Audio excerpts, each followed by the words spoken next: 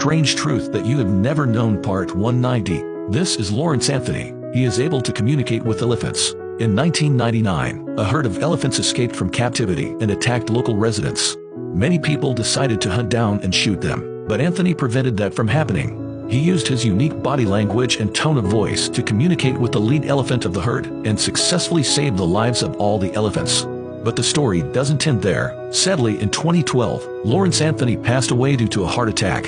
But surprisingly, somehow the herd of elephants learned about this and they came to stand in and stayed there for 2 days to mourn the loss of Lawrence Anthony. It is noteworthy that even after many years, the elephants still remembered the house of their benefactor, despite living far away and having to travel for over 12 hours to reach his home. Of course, this is not a coincidence, because elephants are highly intelligent animals and one of the few species that can feel the pain of losing a loved one. This can cause them to suffer for many days, and even many years later. The